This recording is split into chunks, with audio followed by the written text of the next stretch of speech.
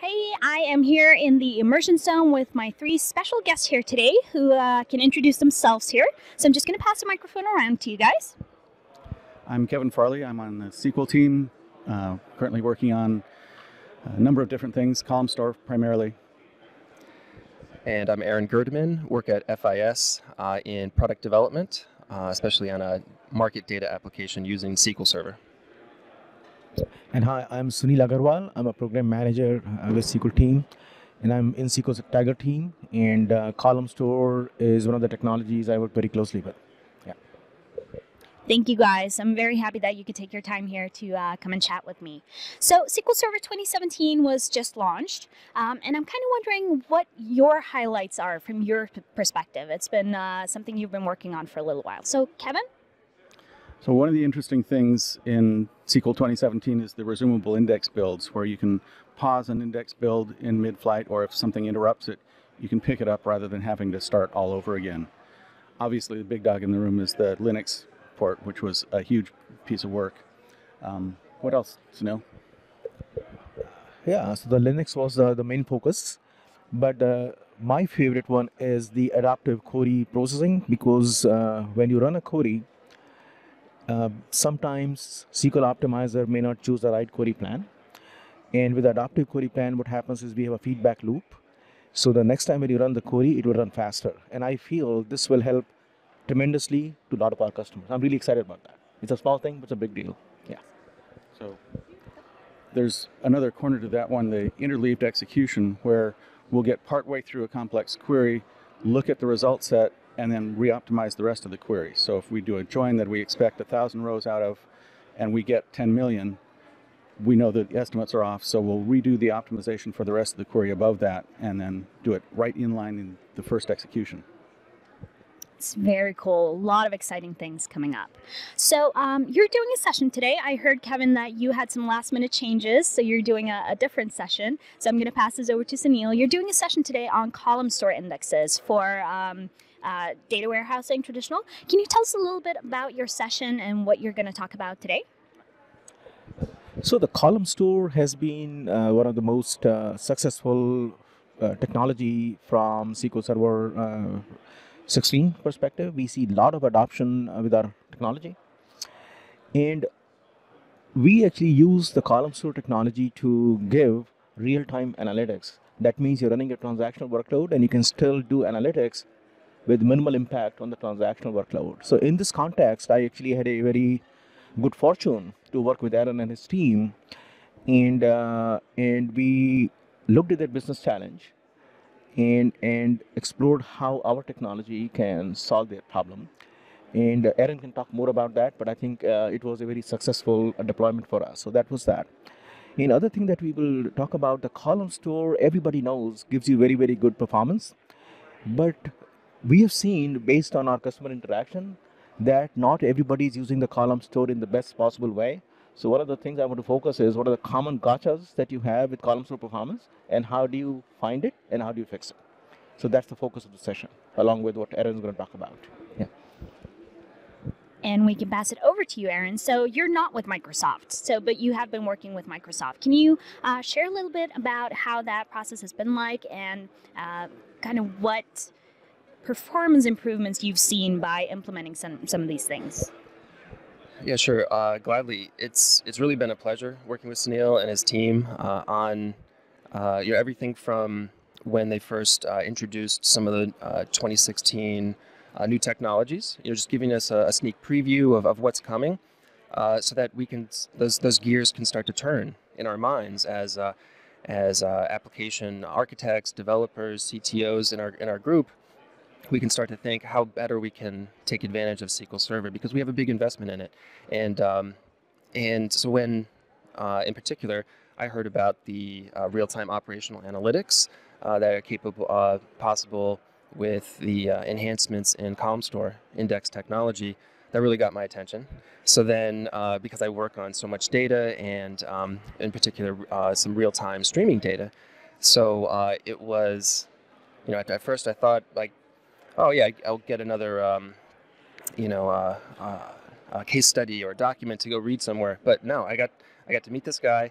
We're on the phone like every couple days, he's bringing in people from his team to really help and really, like he said, understand the business challenge, understand the technical situation, and at the end of it, it was a great outcome because the technology, the Columnstore technology, is really helping us, and it works.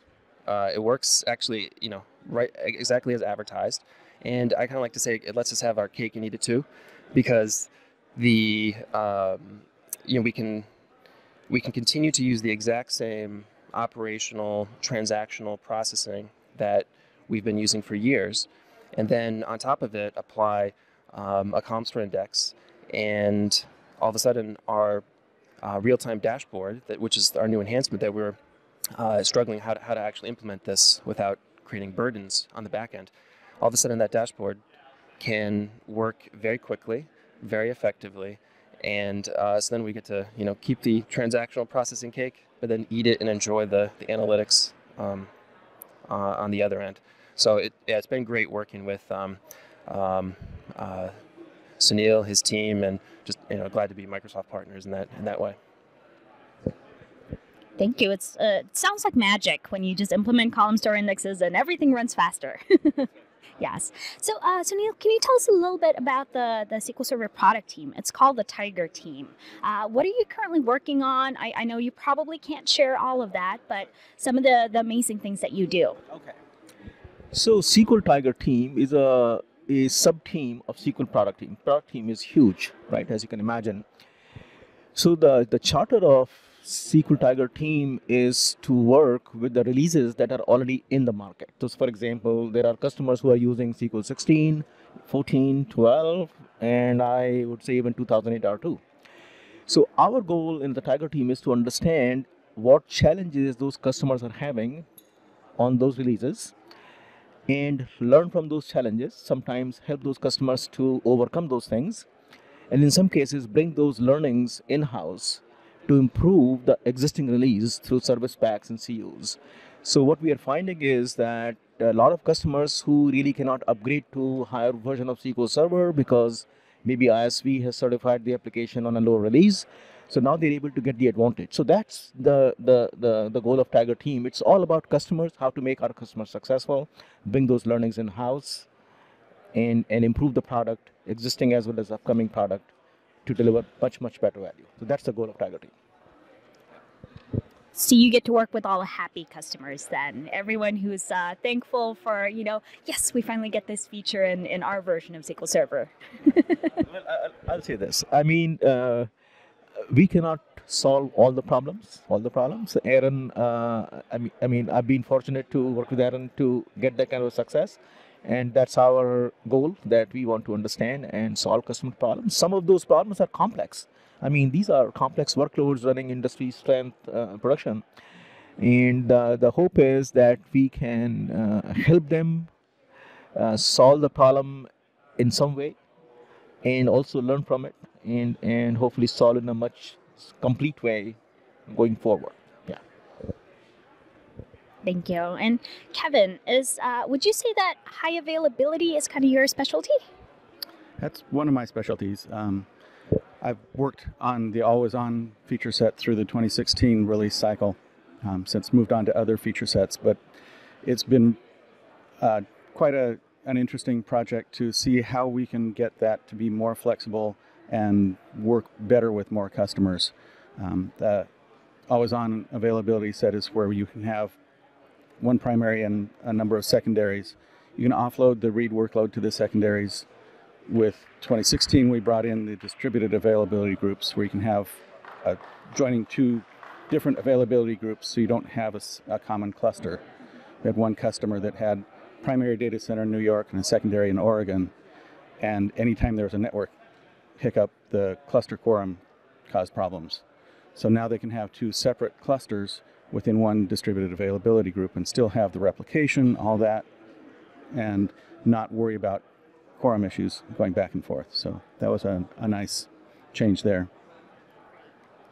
And then let's try and wrap this up. So what I want to ask you about, Aaron, is this your first time at Microsoft Ignite? Yes, it is. Okay. Can you share a little bit about how your experience has been here this week, and is there anything that you're looking forward to in the next couple of days?